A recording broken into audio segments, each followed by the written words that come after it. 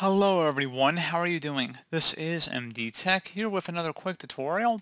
In today's tutorial, I'm going to show you guys how to update the Microsoft Edge web browser on your Windows computer. So since Microsoft Edge has been a cross-platform browser since newer versions of Microsoft Edge have been released since the Chromium version, this will work for Mac and Android devices as well.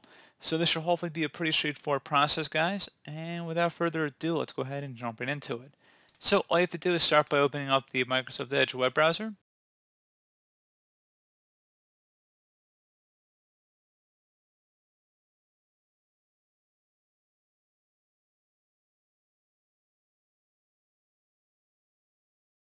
And you want to go ahead and select the menu icon, the top right corner of the browser screen. Just go ahead and left click on that.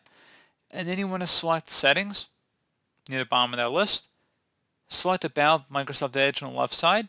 And then it should begin checking for updates over here on the right. If not, you might have to manually initiate the process.